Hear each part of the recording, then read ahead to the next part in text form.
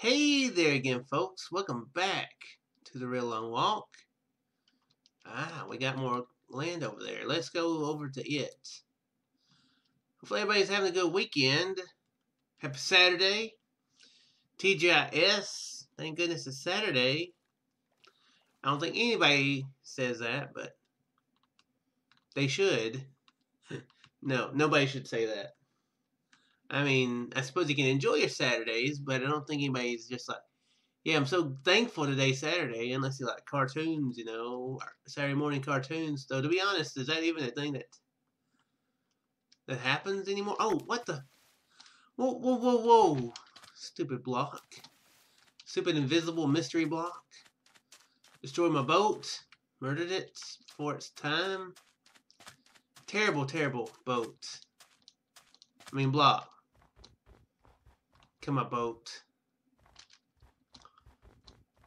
Yeah, hopefully everybody's having a good weekend so far. I'm doing pretty well. I've done some recording this morning already. This is the last video I'm going to record for now. And I think I'm a little bit more backwards than average right now. I don't know why I'm feeling extra tongue-tied, but I am. I don't think I have anything like what? What? Whoa, whoa, whoa, whoa! What was I about to say? I don't think I have anything like dyslexia. That's not a good way to just stop your sentence. See, I don't have anything like dicks. I mean, whoa, what? Yeah, I don't think I have anything like dyslexia or anything.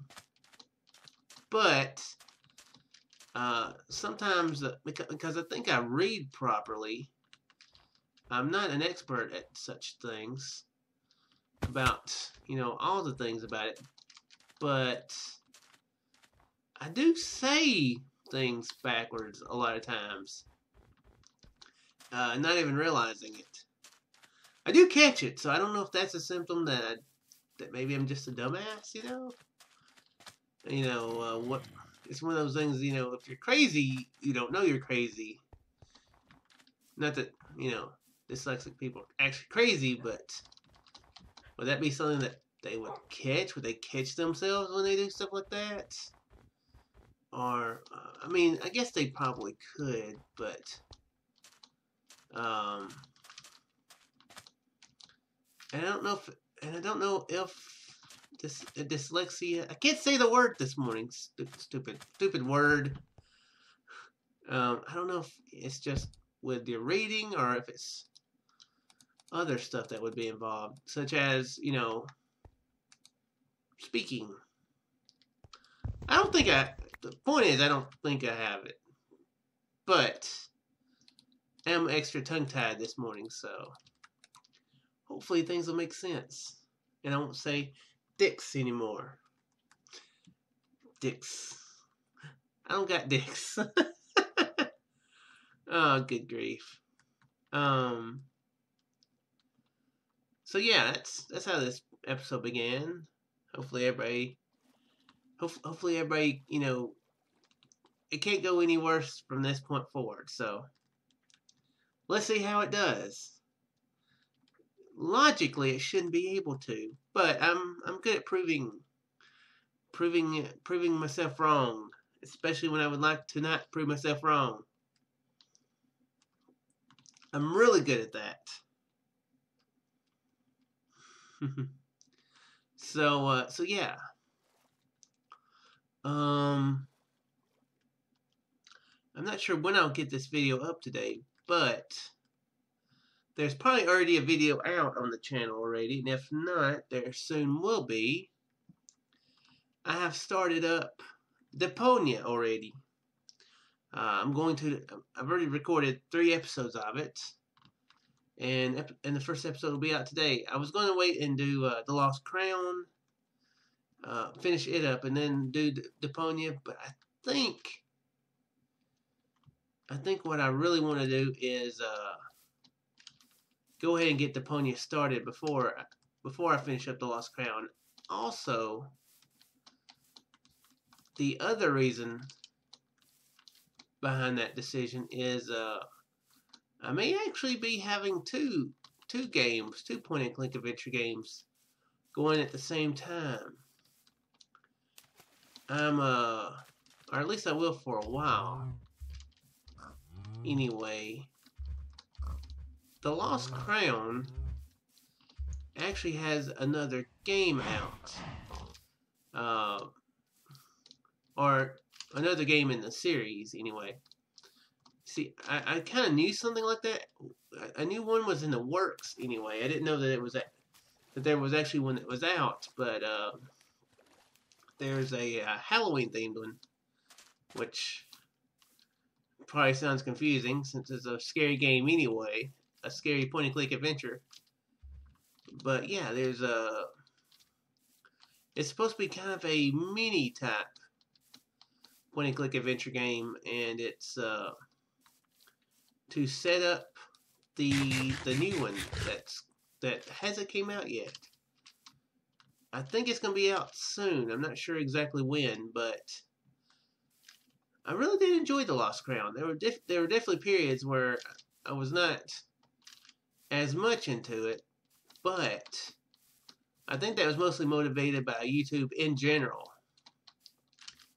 So right now I'm definitely curious to see the further adventures of Nigel and Lucy, and see what all they get into. I guess that does, well, I guess it doesn't really spoil the ending of the Lost Crown. It just means that they don't die at the end. Or do they? Ooh, it could be a prequel. No, it's not. But yeah, that's really, I guess, all that tells is that they just simply don't die at the end. So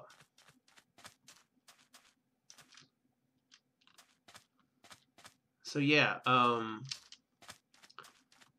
definitely curious to see how that continues.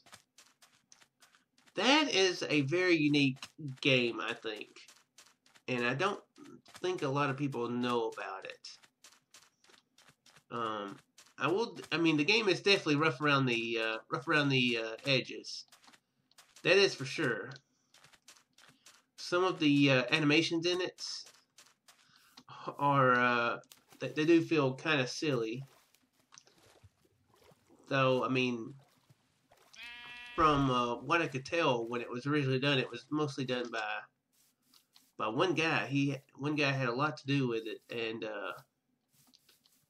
he was learning how to use the program that he made it in, and so I guess that does make, a good bit of sense.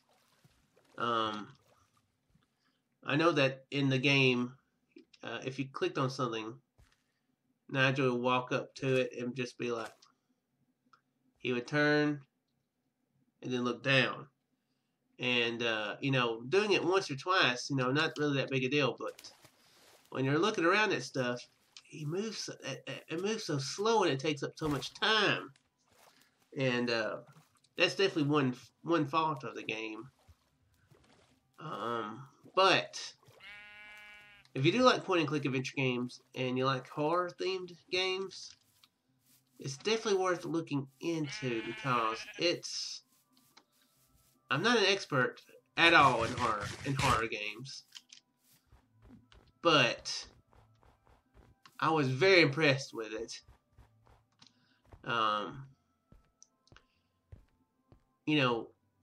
A point-and-click adventure game, definitely a third-person experience, is not normally a easy way to make people feel scared and uncomfortable. But that game did that really well. There were definitely parts in it that made me feel uncomfortable, and there were definitely parts that made me jump. And that, I think, is very impressive for a point-and-click adventure. is not normally the way that people do things like that. But that game was able to do those things, able to make you feel those things. And that, I think, is very impressive.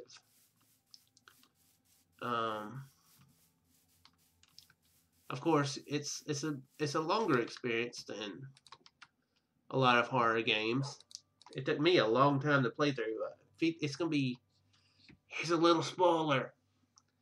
59 episodes is how long it's gonna be. I think episode 56 went out yesterday. I think so. It's got 3 more days. What is that? That sheep's hiding from the wolves. Best of luck on your endeavor there, sheep. Hopefully they won't catch you.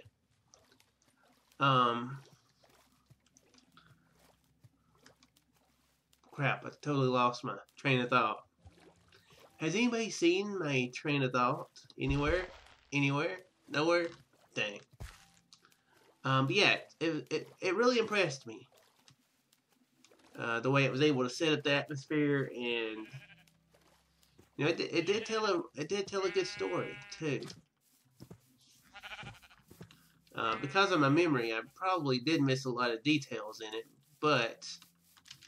and the fact that I played it over such a long period of time, you know, I started in October. It's beginning of April now, and yeah,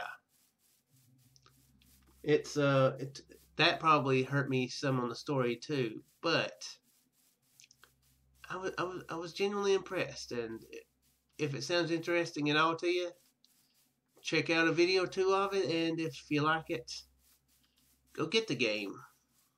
I don't think it's super expensive. I can't remember. I think it's like $15, but maybe 20. I can't remember, but something like that. I've done a little bit of research on it, and looked up a trailer of the next game in the series. I think it's called The Last Crown. That's going to be terrible, especially since we've already discussed that I get words confused. I'm going to be calling it the Lost Crown a lot. Hey guys, welcome back to the crown that we're talking about in this game. I'm sure I'll be saying that sometimes. But yeah, it looks like it's definitely a better game, the next one. So yeah, I'm looking forward to it. And I was thinking, if I get in the middle of Deponia and this game comes out, I'm gonna kind of hate that, because I am genuinely, looking forward to it. I was thinking originally that I would wait till October to play it, but I think I'm just, like I said, I'm just gonna go ahead and do it now. I'll just have 2 point-and-click adventures going at the same time. I go through phases on this channel. I go through themes. It used to be visual novels, which I'm definitely not saying that won't come back at some point, but for now I'm not feeling motivated at all to play any visual novels. Definitely not any longer ones anyway, like the Infinity series. Oh my, those games are freaking long.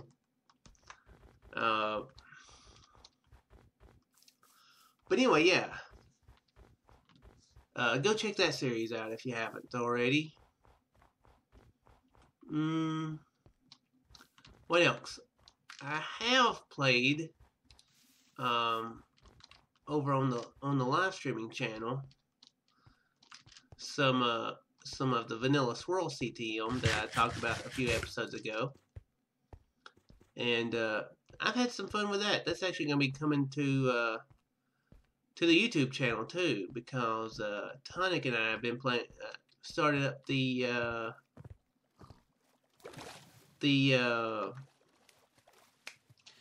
multiplayer version of it the other night, so that'll probably be starting up towards the beginning of next week. when the first videos will go up of that. We had some fun times. Had some dangerous times. You know, which is pretty normal for, well, CTM maps anyway. I'll go ahead and make me a couple beds while I've got the crafting table down. Make me a new boat too. Okay, that's what I say. Well, goodbye to that wood. Not gonna see it again.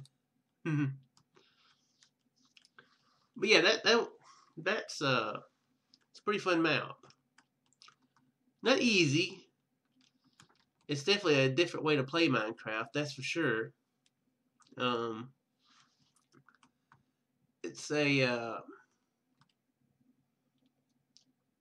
It's basically, instead of, you know, a designed map, as most CTMs are, in that the map maker creates it in MC Edit, or, you know, or simply builds, you know, actual things in it.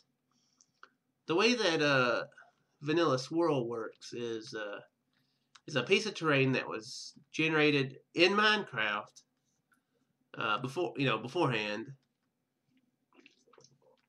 and Brian has some sort of program that he uses to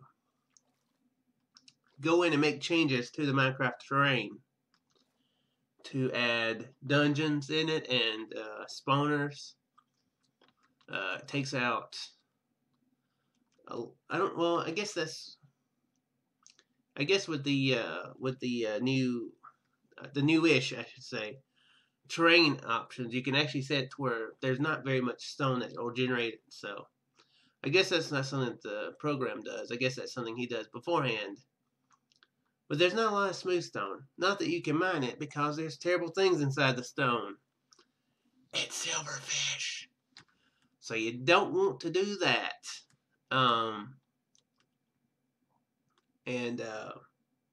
So you have to go you may have to go a while before getting stone, which isn't normal Minecraft, you know. Means you can't smelt things, you know, as in food. You have to make sure to get stone. Now the multiplayer version that Tonic and I played, I think it's a little different than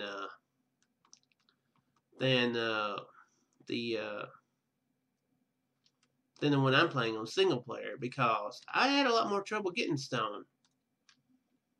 I had to find a spawner,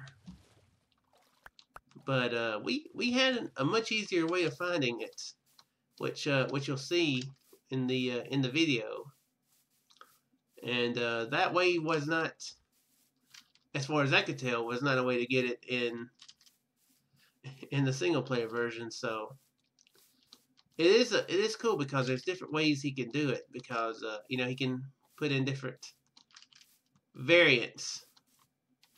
He can basically make, using his software that he uses, he can make things do what he wants them to do. It's really intriguing. You know, he could make cows drop diamonds if he wanted to, you know, because he edits the loot tables also. I will say that there's a lot more food you can get from mobs in it than normal. Had that just not generated when I made the boat? Guess it hadn't. Ah, sweet, the desert goes on. I think. A hoopsoo.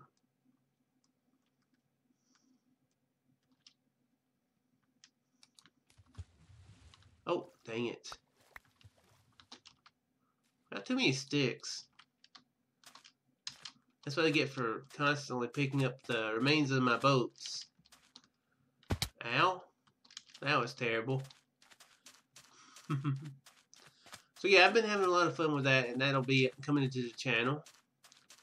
Now, as far as coming to the channel, I do hate to admit, but those guys who want to watch this video in supervision, I'm afraid it's probably not going to happen.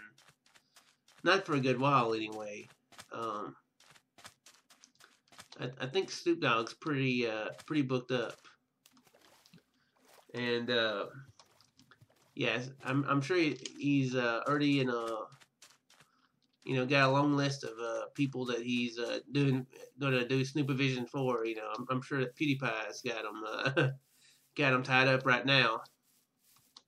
That was actually one of the more amusing things I saw yesterday on April the 1st.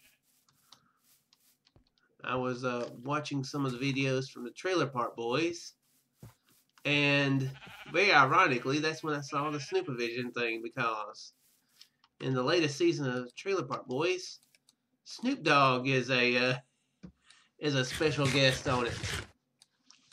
That I thought was some pretty unique timing. Of all the videos to notice that from, that's what I was watching at the time. So yeah, that was pretty amusing. If you don't know what I'm talking about, look it up, Snoopavision. It's pretty funny. It's basically, ooh, a village, cool. I was about gonna miss it. Basically, it's 360 video of Snoop Dogg watching I guess some viral videos and basically reacting to them, in real time.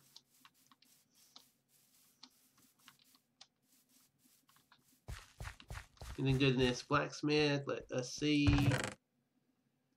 Just a bunch of apples. I'll take the better pick. Guess I'll get this little bit of bread too. I'll eat it today.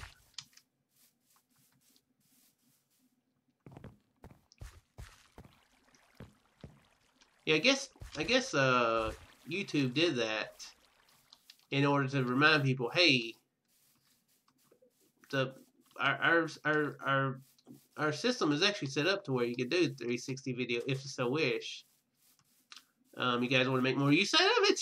I guess maybe was the reasoning behind it. I probably would not ever be making use of 360 video. I don't think I could. I don't know if I could even record in that with my computer.